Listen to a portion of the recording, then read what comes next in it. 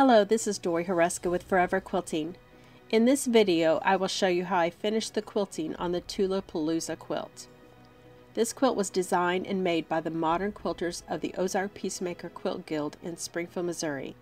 It will be raffled off in September of 2019 to help raise money for their many charitable projects. We have all heard the expression, just let the quilt talk to you, then you will know how to quilt it. Well, sometimes that really happens. This quilt really spoke to me. I saw traditional blocks pieced with modern fabrics. These blocks seemed to be divided by a large gulf of negative space. Kind of reminded me of the divisions that has risen up in the quilting world, like hand versus machine, or machine versus computerized quilting, or the rules of quilting versus being free to create your own thing, or even traditional versus modern. To me, I love it all. No matter your style or method of quilting, I feel there is a place for all to come together, to share and enjoy our mutual love of this creative outlet. So what does that mean? Well, I quilted the blocks in a traditional way, using a combination of more modern designs. Tied the blocks together with an old traditional design, the ribbon candy, that has been somewhat reinvented as a modern design. Filled the gulf with elongated swirls, and then added another traditional design, the long loops, as a symbol of tying or drawing up the two sides and bringing them together. Finishing up the edges with a mixture of traditional and modern, cross-hatching, filled with modified continuous curves and tight echoed straight lines. When we look at the finished quilt, the overall quilting really does look complicated, but by breaking down each section into manageable pieces, it's not so bad.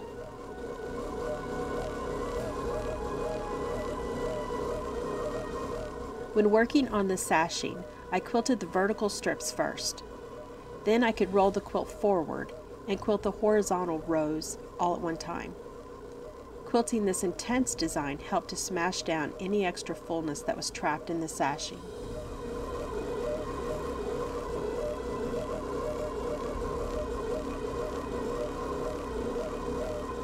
Because the large negative space runs diagonally through the middle of the quilt, I knew I needed to quilt that area all at once for my design to flow. But before I could do that, I finished quilting all the blocks so that the quilt top was fully stabilized and I could roll it back and forth.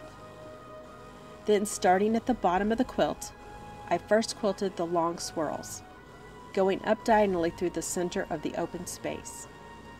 Then, starting at the bottom again, I would fill in the triangle areas on each side with more swirls, leaving just enough space for the loops to fit in between the swirls. This space is where all the extra fullness got trapped, so it was a challenge to prevent pleats from happening while I quilted the loops.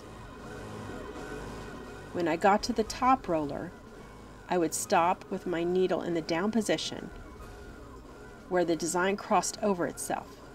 Then I carefully rolled the quilt so I could quilt the next section continuously.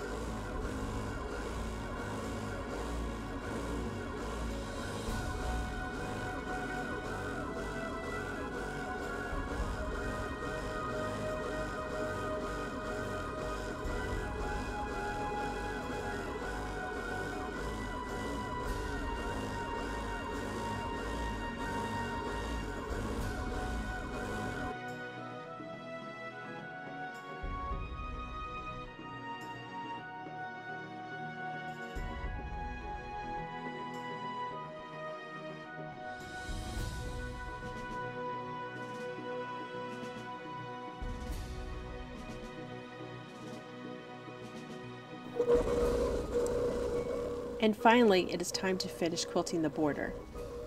Before I even loaded the top on the long arm, I marked the grid using a blue water erase pen and my 2-inch square grid stencil. I could have easily quilted the border with only one start and one stop, but by marking the grid first, I was able to quilt the cross-hatching lines while I worked at quilting the rows of blocks. This stabilized the border enough that I could keep advancing the quilt without drawing up the border with too much quilting too soon. I filled the cross-hatching grid with curves, alternating between single curves and triple curves. To make binding easier, I left space between the cross-hatching grid and the edge of the quilt, and filled in this space with parallel lines spaced very closely together.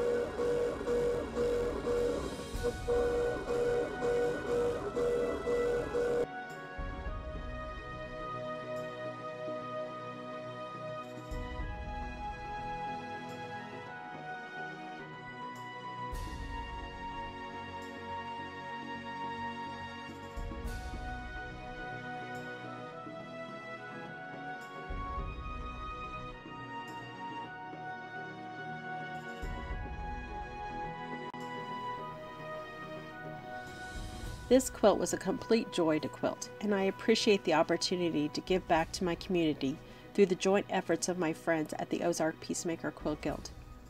Don't forget to purchase your tickets to win this quilt by contacting me at foreverquilting@ymail.com. But you must do this before September 15th, 2019.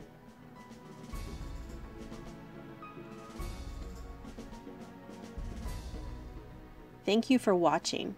If you enjoyed this video, please like it, share it with your friends, and subscribe to my channel on YouTube so you don't miss the next video coming out soon.